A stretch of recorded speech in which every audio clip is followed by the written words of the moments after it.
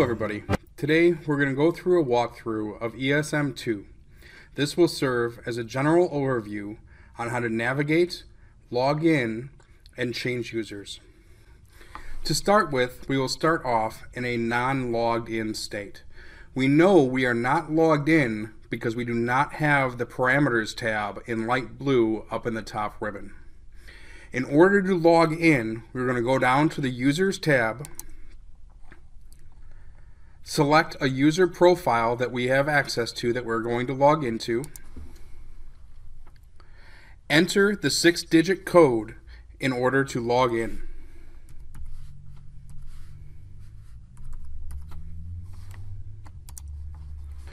Once you have logged in, you can see that the Parameters tab appears in the top ribbon of the screen.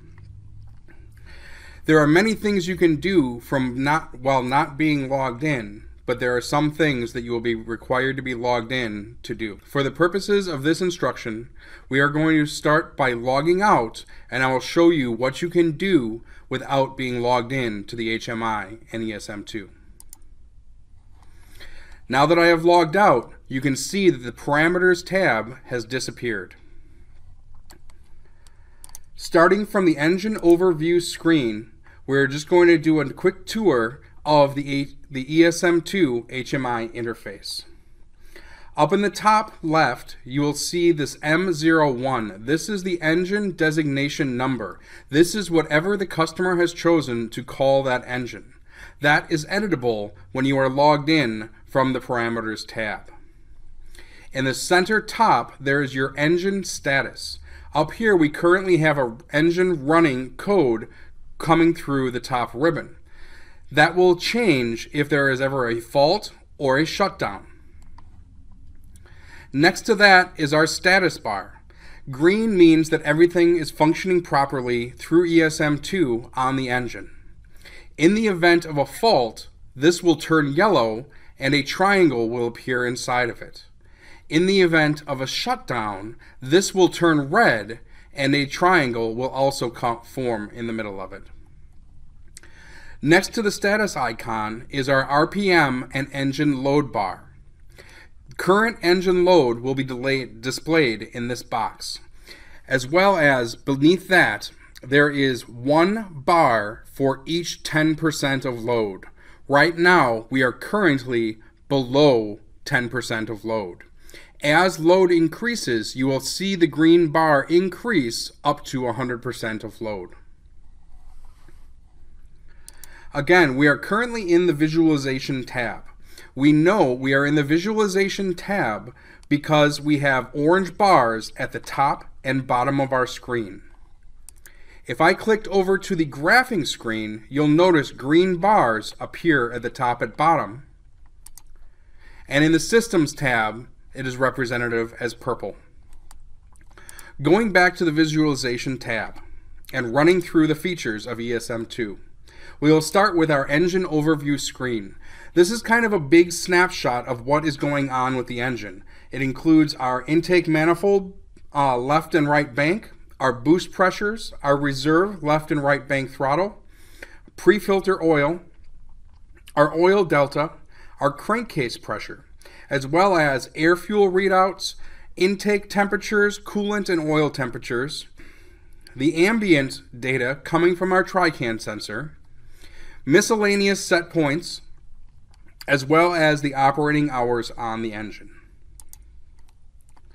The next screen we will explore is our exhaust and main bearing temperature screen. This screen displays our cylinder exhaust temperatures, our main bearing temperatures, our exhaust temperatures, as well as our calibrations. These are the set limits for alarms and shutdowns.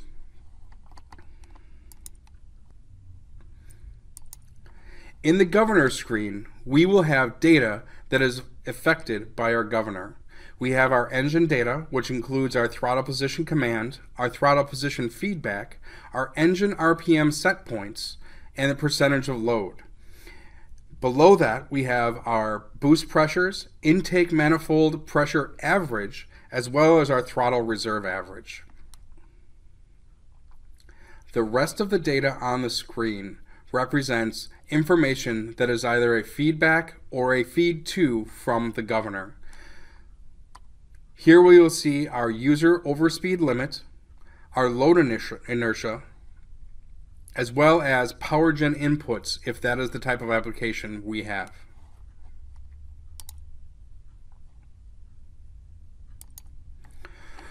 Once we come to our governor screen, this is where we can read out governor set points as well as feedbacks from the governor.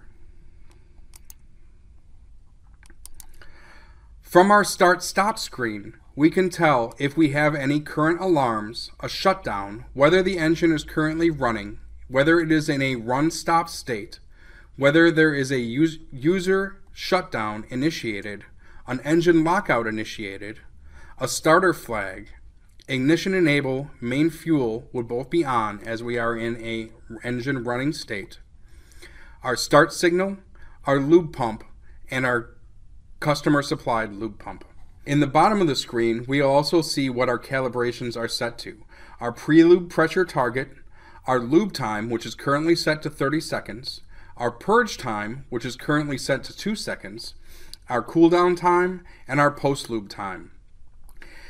These are all user set points that are set in the Parameters tab once a user is logged in, as well as miscellaneous set points like pre-lube countdown,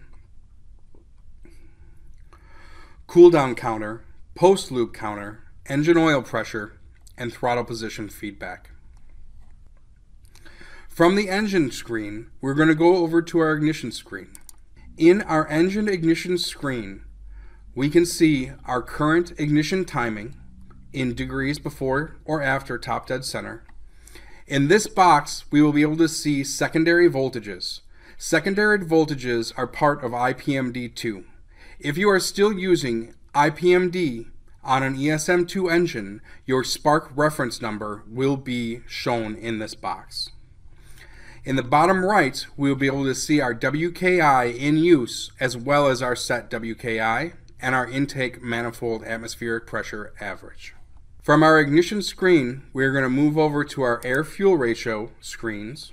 From there, we will be able to see what AFR mode is selected, either pre-catalyst or post-catalyst, where our fuel control valve values are set. Currently, fuel control valve for the left bank is at 50%, and the fuel control valve for the right bank is at 49%, as well as our fuel control valve parameters. We will be able to see our pre-catalyst O2 target and our O2 targets for the left bank and the right bank, as well as our post-catalyst O2 set points.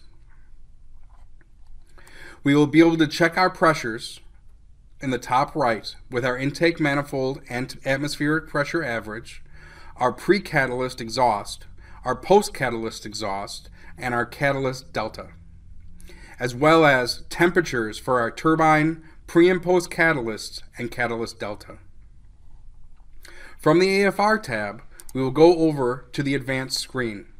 The advanced screen has 3 possible tabs to select from. We will start with the service tab. In the service tab, you will be able to see real-time values in both temperature and pressure for our sensors.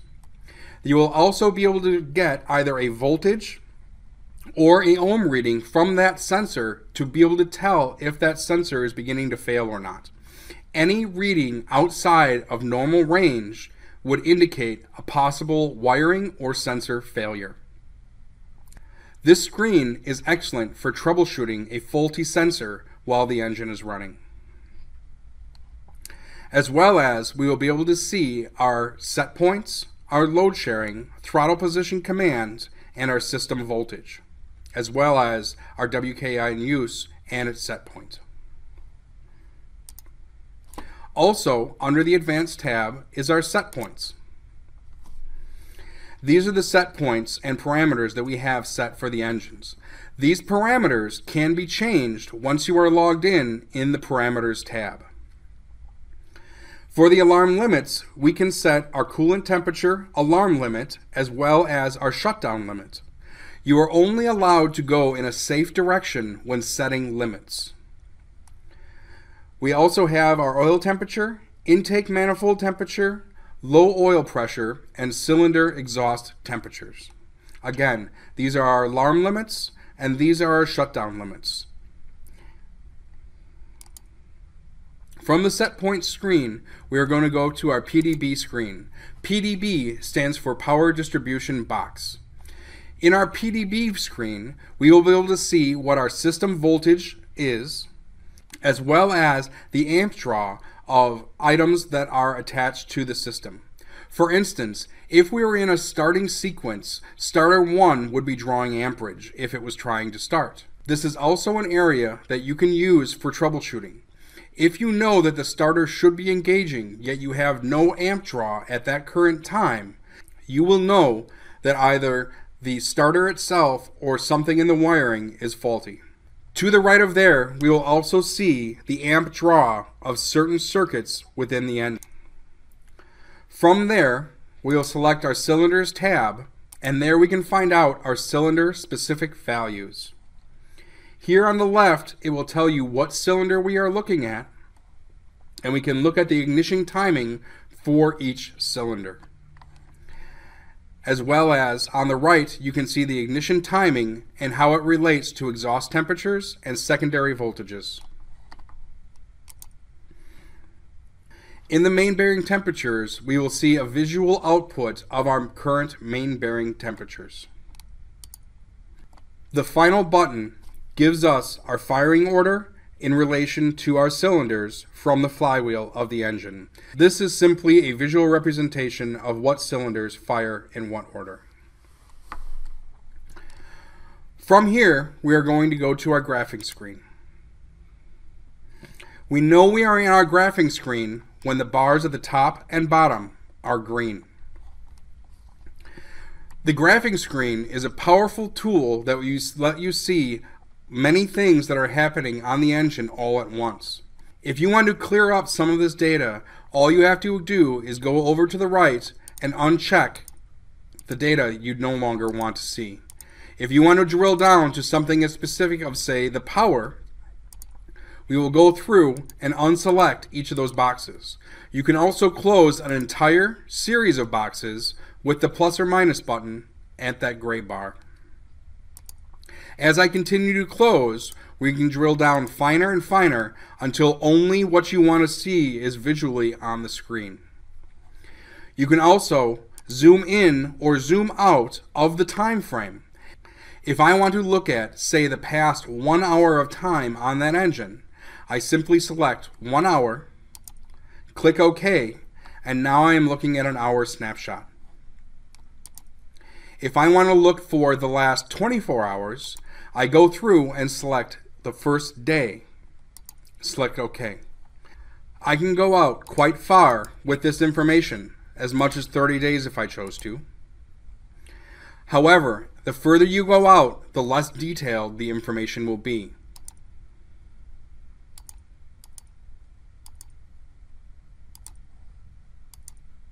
Simply change the range to go back in.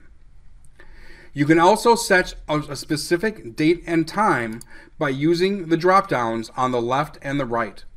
If I wanted to see what was happening on this engine 2 weeks ago, I simply select that appropriate day. If I want to see more information than just the power line, I simply start rechecking boxes to add in that data. There are many powerful tools within the graphing screen. Next, we will go over to our Systems tab. Our Systems tab is indicated by purple bars on the top and bottom. And in that tab, we will have CPU information, software information, as well as engine information and software identification. Next, we will go into how to log in. To log in, simply go down to the user's box in the lower right-hand side of the screen. Select the profile that you would like to log into. Enter the 6-digit code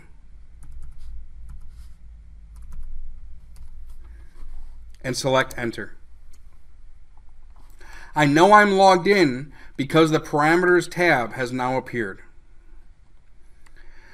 Now, everything else is exactly the same as what we were looking at before. So we're going to go into the Parameters tab and see what we can do from there. The best way to describe the Parameters tab is to relate it to the Visualization tab. The Visualization tab gives you a screenshot of what is actually happening, but you can't make any changes to the engine. The Parameters tab allows you to set the engine to the set points that you desire. We will go through the Parameters tab the same way we went through the Visualization tab. Under the Engine tab and the same Start-Stop screen, here we have our values that we want to set for those items. If we want to adjust our preloop time from 30 seconds to 60 seconds, we would simply make that change here. We can also adjust our post-loop time, our purge time, our cooldown time, and any of the other parameters on this screen. Moving to the governor screen, we can make changes to the governor settings. In the ignition screen, we can only change our WKI. In the AFR screen, we are going to change any of our air-fuel ratio settings and set points. Again, you can only make changes in a safe direction. One of the other tools that is in the AFR screen in the Parameters tab is our Fuel System Setup screen. This is similar to ESM. However, all of the steps are now displayed on a single screen. You can also read our fuel control valve target position and our fuel control valve actual positions for the left and right banks while on this screen and making your changes. Simply follow the steps in order to change the regulator setting on your engine. From the Advanced tab, we go to our Advanced Settings. In our Advanced Settings, we can set our prog ops outputs, as well as our offsets for our intake manifold alarm and shutdown offset, our oil pressure alarm and shutdown offset, our coolant temperature alarm and shutdown offset. Again, we can only make changes in a safe direction. Also, in this Advanced Settings screen, we can reset our power distribution box from the HMI. This is a change from ESM1 where you had to go to the power distribution box itself to reset the PDB. From there, we will go to our user shutdown screen. This screen will allow us to enable or disable an engine shutdown if a sensor signal is lost to the ECU.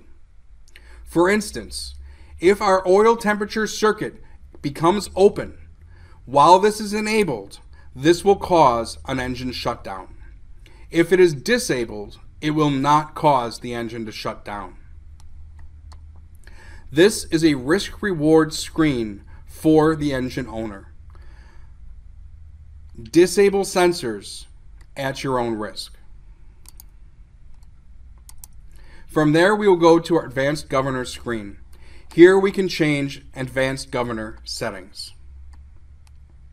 Anytime we make a change to the Parameters tab, we have to make sure that we go and save. Once we have clicked Save, we will have to confirm the save by clicking the User Calibration Save box. This will save the change to the engine.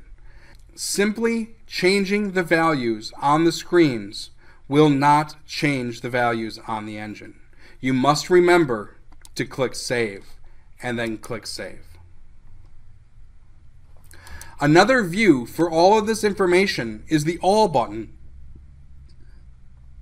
on the bottom left. This displays the exact same information from these tabs down here at the bottom, simply in a different view. As I select through here, you will notice that the values are the same.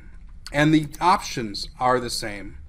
In the All tab, we can select through and see what the set points are for the engine, as well as make the changes we desire.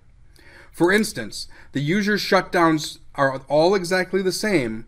However, in this view, you simply have to check or uncheck a box as you choose, as compared to having to toggle a button back and forth. It may be easier to set up the engine from the All button. It is your personal preference how you do it. The next thing we will explore is the alarm button on the lower right hand side of the screen. Clicking the alarm button will bring up the alarms, but first we must set a time and date range that we want to look at. We will use the little clock symbol in the upper right hand side. Here I'm going to look at the last 9 days worth of alarms. Here we have a series of shutdowns as well as alarms. Again, alarms are represented by a yellow circle in the upper right hand corner.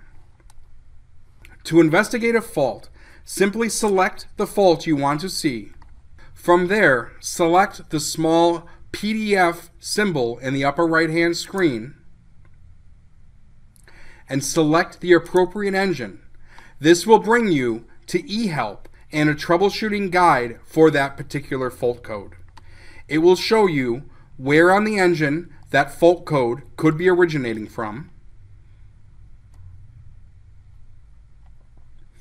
where that sensor is plugged in through the rail,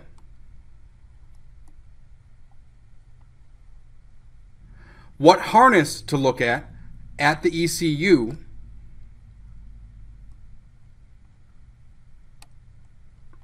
as well as the troubleshooting tips for that particular fault. The fault we are looking at is a high oil pressure differential. So we go through step by step in the troubleshooting tips and the remedies on how to remedy that fault. This is a great tool for troubleshooting on the HMI. If we want to look at another fault or shutdown, for instance, here is a shutdown for a user oil pressure circuit.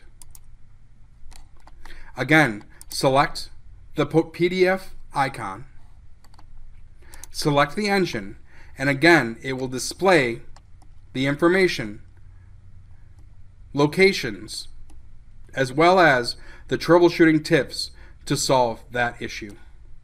If you do not find the information you need to find here and you need to reference the manual, the manuals for the engine that HMI was designed for will be preloaded onto the HMI. Select the Systems tab and then Files in the bottom of the screen. Here we will select the engine information and click the magnifying glass in the upper right to open that manual. Sometimes it can take a second for the manual to load. From there, we will go to the table of contents for that manual. All we have to do is select the information that we want to find. Select that information and it will take you directly there within the manual. If you need to find more information, simply go back up to the table of contents, find the different section that you are interested in, and select that section to go to that part of the manual. Next, we will explore the user button on the bottom right. Selecting the user button allows different profiles to be created and logged in ESM2. Only the unit's owner can create and delete profiles. To change your user-specific settings, all you have to do is be logged in, choose the user-specific settings, and then you can adjust how you want to see the information displayed on the HMI while you are logged into it. For instance, right now we have selected a 24-hour clock. We can change that to a 12-hour style of format. We can also change whether our outputs are being read in metric or standard. One of the nice things about this is if we wanted to see our power read out in horsepower, but our delta offsets displayed in Celsius, we can do that. We no longer are limited to simply metric or non-metric information. After you have made your changes, select OK, and those changes will be applied to that profile. No other profiles will be affected. Next, we will explore the notes function. You can leave messages and screenshots for the next shift or a different profile if you choose. From this screen, we can see what has been read, what has been unread, and we can choose to delete one or all of the messages if we choose. We can also leave a message for ourselves or another user.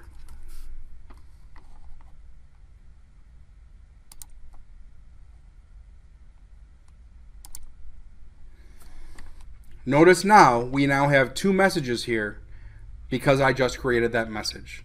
This is good for saving information for yourself or another operator later. If we decide that those messages are no longer needed, we can go in and simply delete those messages. Going back to the Visualizations tab, rounding out our tour, we will talk about this bottom bar on the screen. This displays our plant information, our date and time, the number of current online users to this HMI, as well as who is logged in to the computer at the time. The forward and back arrows on the upper right of the screen allow us to go backwards, up to 5 screens, and then back forwards for easy navigation throughout the system. Next to the navigation arrows is a button that will allow you to exit the Diane software. If you accidentally hit that button, simply reconnect with your user password. Thank you for watching this overview of ESM2.